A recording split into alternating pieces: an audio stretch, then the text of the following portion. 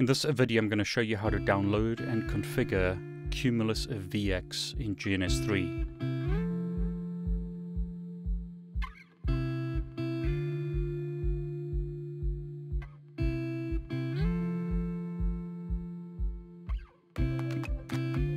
Cumulus networks offer Cumulus Linux, which is a Linux-based operating system that you can run on bare metal switches.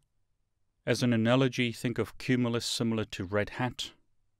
You can run multiple distributions of Linux on servers, but if you want support, you have the option of using Red Hat Linux.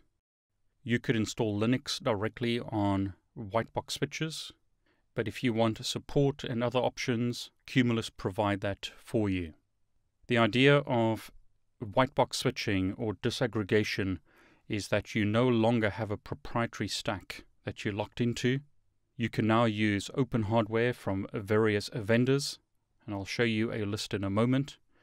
You can run a network operating system such as Cumulus Linux and install multiple applications on the Cumulus Linux operating system.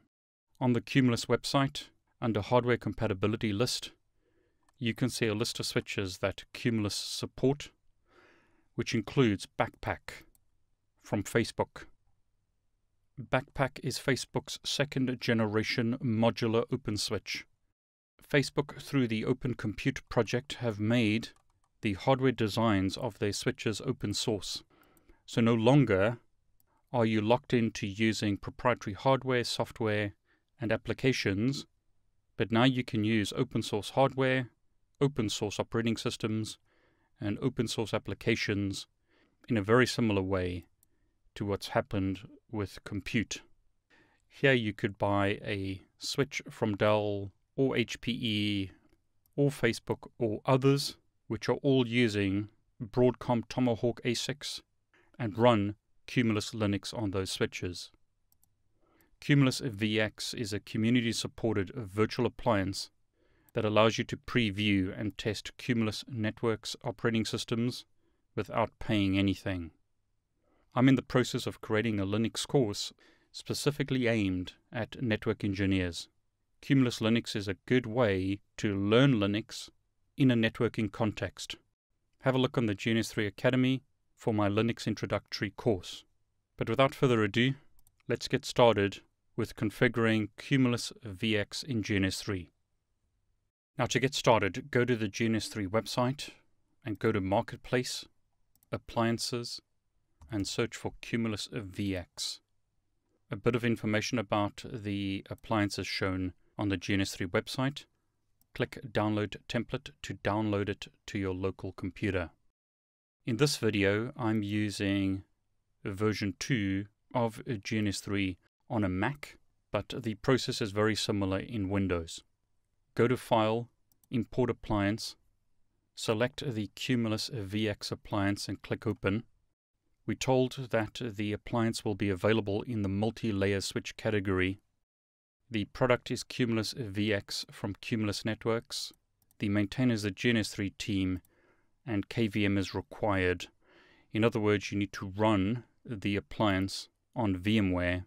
So use VMware Fusion on a Mac as an example, or VMware Workstation on a Windows PC. Click Next. We are told that the appliance should be run on the GNS3 VM. I'm going to do that and click Next.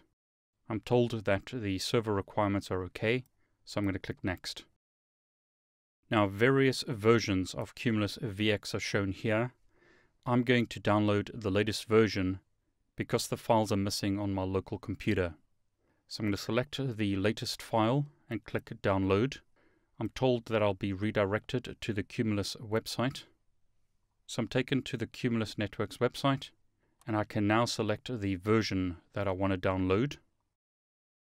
So the version I want to download is version 3.2.1, which at the time of this recording is the latest release. We need to download the KVM release because we want to import the QCOW2 image. So I'm going to click Download. Now you need to log in to download the software. If you don't have an account, you can register for one. It's a free download, but you need to register to download the software. So once you have an account, log in with your email address and password and click login. Cumulus VX is automatically downloaded. There's some information available here, such as a getting started guide. You can get help from their networking community, and there's some technical documentation.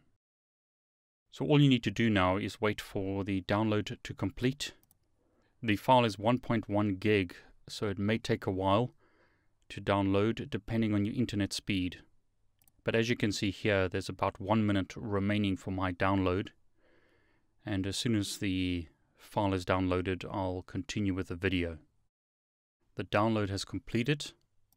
So back in GNS3, I'm going to click refresh so that GNS3 scans the download directory. And as you can see in the output here, the file has been found.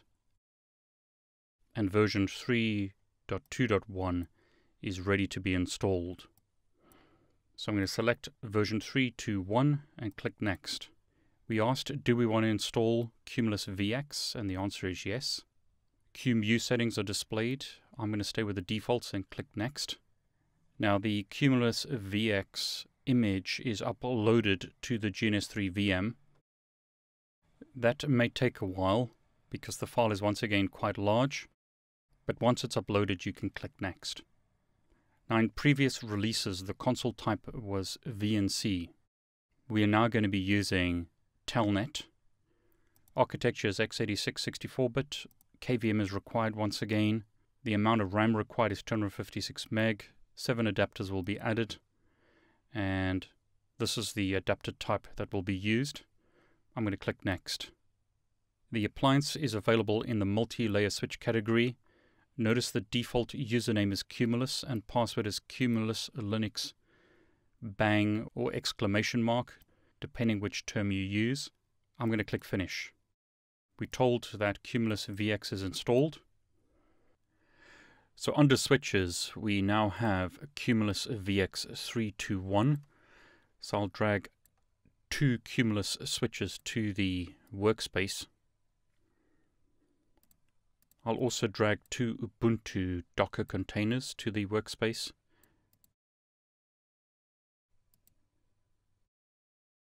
And I'll connect the PC to the first switch port, second PC to the first switch port of the second switch, and then I'll connect them via switch port 1.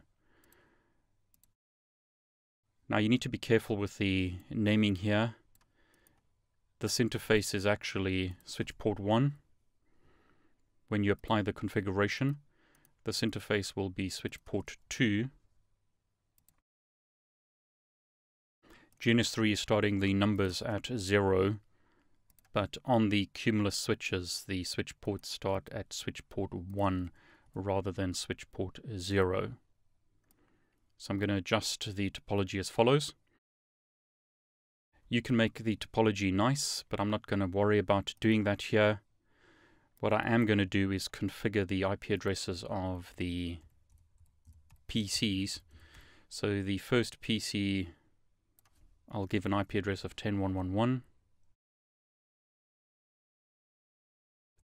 The gateway in this example can be set to 10.1.1.254. And I'll also set the name server to that IP address. Now this is not a proper design. This is a very simple network.